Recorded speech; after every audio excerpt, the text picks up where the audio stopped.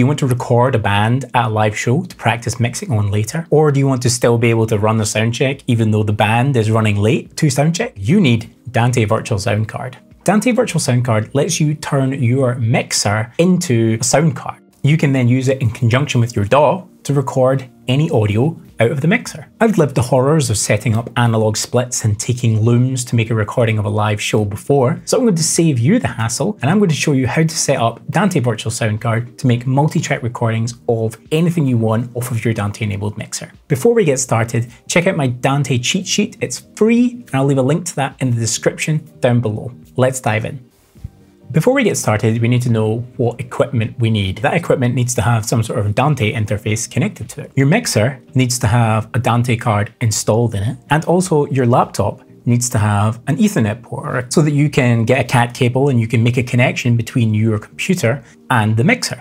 Now, it's helpful as well if your stage box that you're using with your mixer is Dante enabled, but it's not absolutely 100% necessary, and we'll talk about the routing of that later on in the video. You're going to need to install Dante Virtual Soundcard on your laptop or your computer, whatever you're using. That's really easy. You just type Dante Virtual Soundcard into Google or whatever, and it will take you to Audinate's website where you can get all the Dante software. When I Googled it, the top result took me to the page I needed, and you can just download and install it there. It is paid software, costs $50 at the time of filming this to get a perpetual license for one machine, or you can also get a 14-day free trial. It's totally unlimited, doesn't restrict you in any way, and you can use that to check out. So why not get that and then record a show, see if it works for you. And we're also going to need Dante controller to create the routing between the mixer and Dante Virtual Soundcard running on your computer. Again, just type that into Google. It will be the top result. Open that web page, download that software. Dante controller software is free. Let's say that we're using a Dante enabled stage box.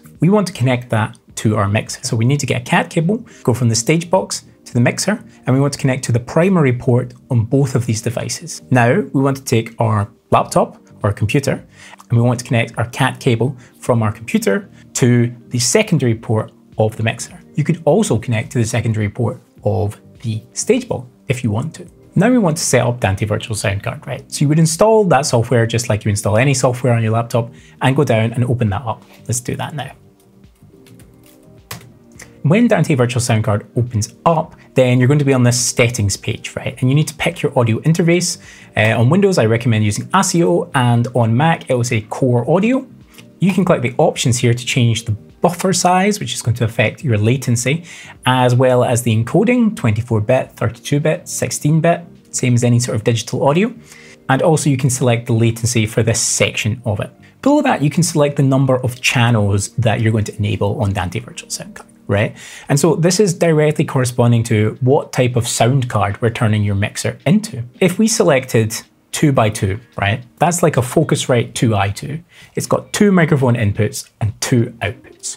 If we selected a higher number, like 16, that's the equivalent to having 16 microphone inputs, so like 2 Focusrite 18i20s, 16 inputs, 16 outputs.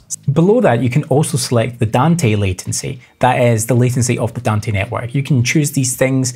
If you set the latency higher, you will have a more stable network. The more channels that you enable, the higher latency you're going to experience. Below that, you can select the network interface. This is where you have plugged your CAT cable into your computer. You might have multiple Ethernet ports on your computer, and this allows you to pick which one you are using. You unfortunately cannot use Wi-Fi with Dante networks, so Wi-Fi networks won't appear. Below that, network status and IP address will give you that information when you're connected to a network.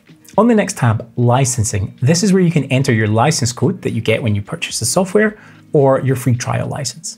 You also have an ability to lock your device so no one else can control it from Dante controller. And we'll skip over domains and about for now. When you're ready to go, you've selected how many channels you want to use. You simply press start. It will grey out the options that you can no longer change, and Dante Virtual Soundcard is running. This is the equivalent now of you connecting your sound card to your laptop, except your sound card is the Dante network.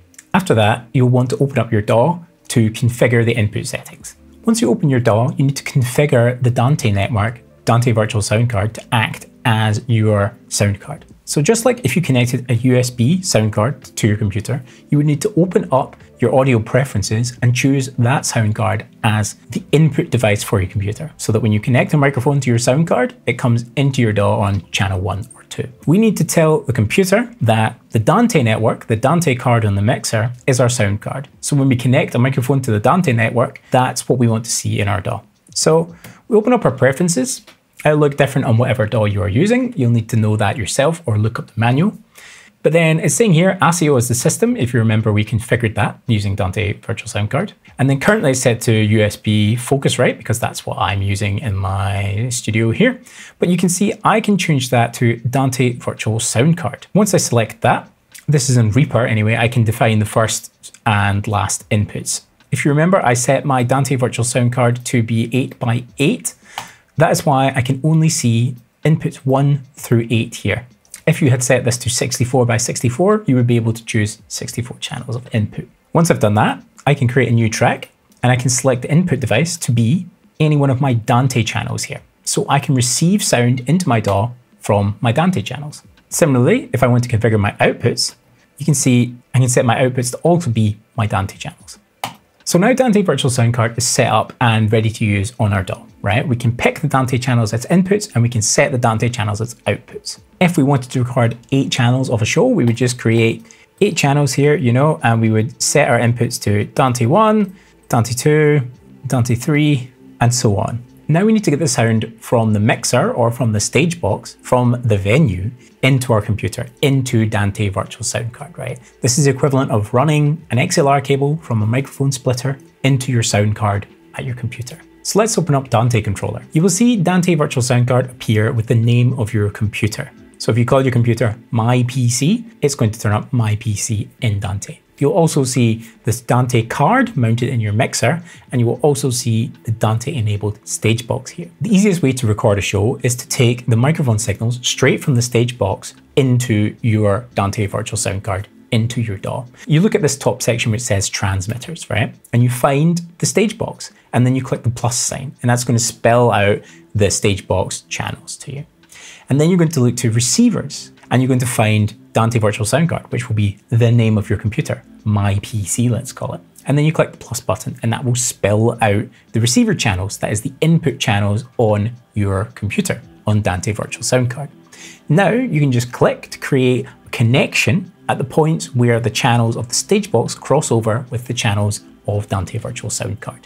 So you are now routing microphone input 1 on that stage box to Dante Virtual Soundcard input 1, so input 1 in your DAW. And you just do that 1, 2, 3, 4, as many channels as you have. You've created a link from the stage box straight into your computer. What if you don't have a Dante enabled stage box? We can still do this as long as we have a Dante card on our mixer. What we need to do is we need to configure direct outs on the mixer to be sent to the Dante card. So you would select the channels on your mixer that you want to send to Dante Virtual Soundcard. And you would go to the direct out section of those channels. You would make sure that direct out is turned on, turned up if that's an option on your mixer. And then you would set the output, the direct out of that channel, to be the Dante card or the Dante port on your mixer. So the tricky thing here is that you need to know that the Dante card is mounted in a slot on your mixer, right? So you're probably not going to see Dante as an option for the output of your direct out.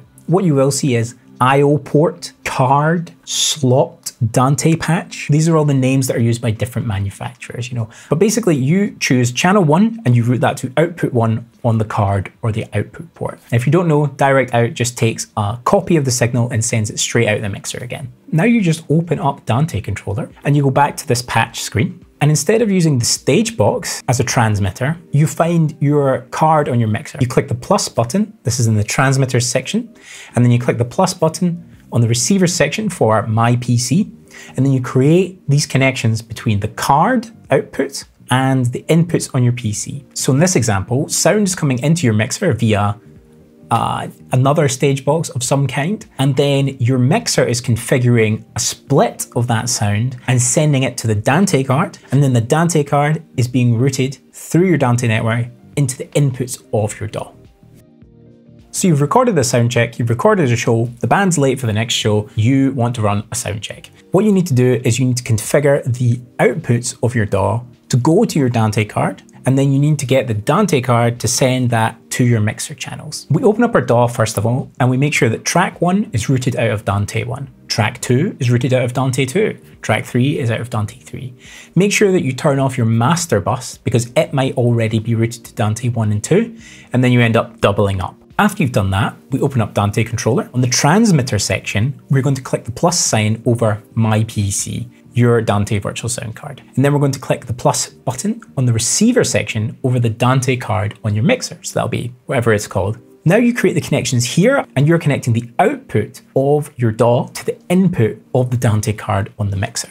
All that's left to do after that point is to pick some channels on the mixer where you want to return this mix. So let's start at channel 1. Pick channel 1 and select the input for that channel to be your Dante card. Pick channel 2, set the input for that channel to be Dante card number 2. What's happening here is the sound is coming from your DAW to the Dante card, and then from the Dante card to the input channels of the mixer. What if you just want to record a stereo out of your mixer to capture the mix that you did at a show? Or what if you're using your mixer to mix down something after a show? Same principles. You create a stereo input channel on your DAW, right?